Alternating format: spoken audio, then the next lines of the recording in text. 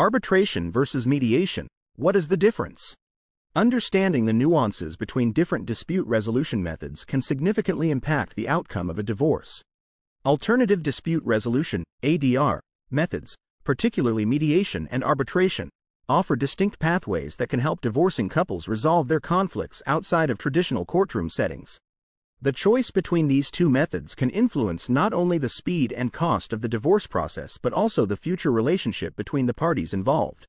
The assistance of a knowledgeable New Haven family law attorney from the McConnell Family Law Group can be invaluable. Our attorneys are equipped to evaluate your case meticulously and guide you toward the most suitable ADR method based on your specific circumstances and goals. We can also help you explore your options in cases where arbitration or divorce mediation would not be recommended for your case. Why choose alternative dispute resolution? Choosing alternative dispute resolution (ADR) in Connecticut can significantly benefit all parties involved. ADR encompasses various techniques, mainly mediation and arbitration, which are less adversarial than traditional court proceedings. The less formal setting of ADR can reduce the emotional strain typically associated with divorce proceedings and help preserve a functional relationship post-divorce, which is especially beneficial if children are involved. Moreover, ADR is designed to be a more private process, which can protect the family's confidentiality. Mediation. Mediation is a prominent form of alternative dispute resolution (ADR) that involves a neutral third party, known as a mediator, who facilitates discussions between the divorcing parties to help them reach a voluntary, negotiated agreement. The flexibility and collaborative nature of mediation can make it an ideal choice for many couples seeking a divorce. The mediation process explained. In Connecticut, the mediation process begins when both parties agree to engage a mediator to help resolve their disputes outside of court. This decision can be made independently between the parties or can be recommended by their attorneys. Once a mediator is chosen, the first session typically involves setting ground rules and an agenda for subsequent discussions. The role of a mediator in divorce cases. A mediator in a Connecticut divorce case acts as a facilitator rather than a judge. Unlike a judge, the mediator does not make decisions for the parties.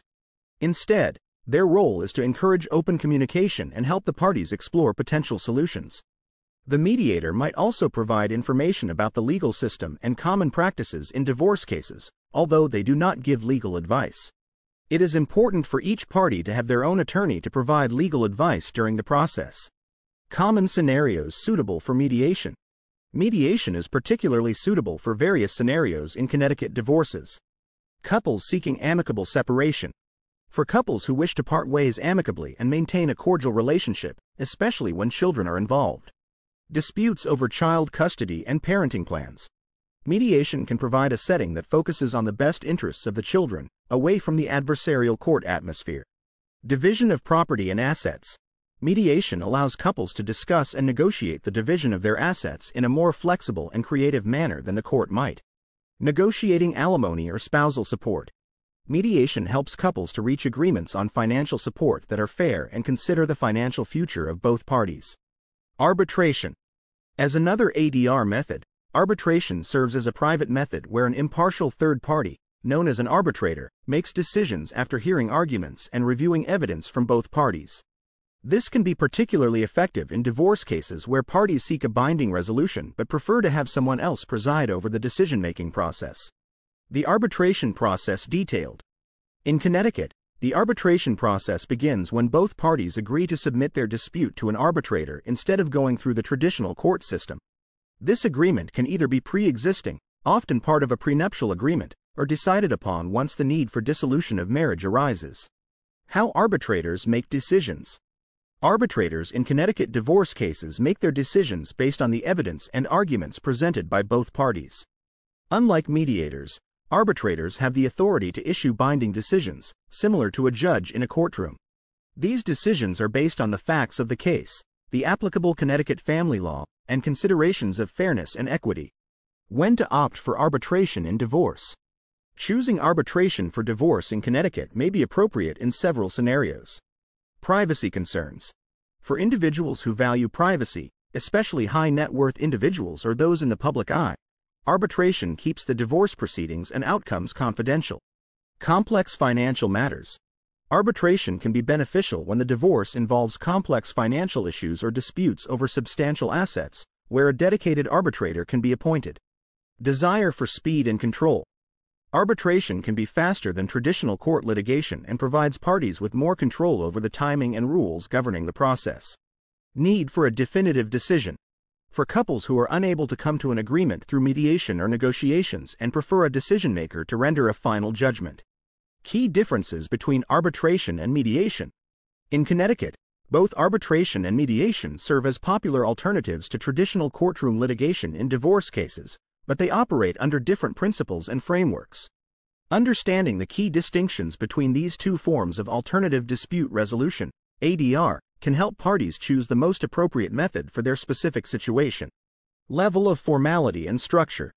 Arbitration is generally more formal than mediation but less formal than court proceedings. In arbitration, the process resembles a court trial where both parties present evidence and arguments, and there is a procedural framework that must be followed.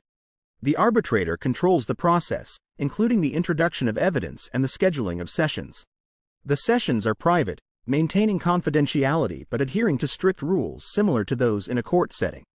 Mediation, on the other hand, is less structured and more flexible. It does not follow a rigid procedural code. Instead, mediation sessions are driven by open dialogue facilitated by a mediator. The parties are encouraged to communicate directly to negotiate an agreement, with the mediator guiding the process and helping clarify issues without imposing any decisions. This informal setting often makes mediation less intimidating and more accommodating to the emotional nuances of divorce. What is the purpose of the neutral third party? In arbitration, the arbitrator acts much like a judge, albeit in a private setting. The arbitrator listens to both sides, evaluates evidence, and makes decisions that are legally binding. The arbitrator's role is to ensure fairness and adherence to the law, ultimately concluding the process by issuing a decision based on the arguments and evidence presented. In mediation, the mediator does not make decisions or offer judgments. Instead, the mediator's role is to facilitate communication and promote understanding between the parties. Mediators help identify the issues, encourage exploration of alternatives, and assist in the negotiation of an agreement. They might suggest solutions, but they do not enforce decisions, leaving the final agreement entirely up to the parties involved. Decision-making power and finality. The decision-making power in arbitration is solely in the hands of the arbitrator.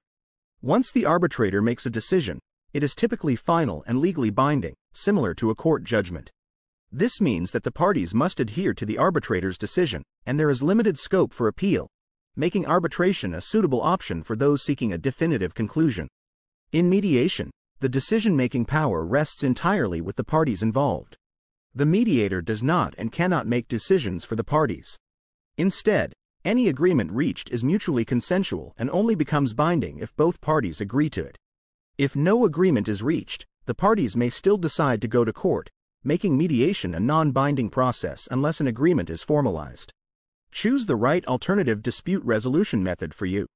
If you are facing a divorce and need help deciding whether mediation or arbitration is the best path forward, consider consulting with a family law attorney from the McConnell Family Law Group.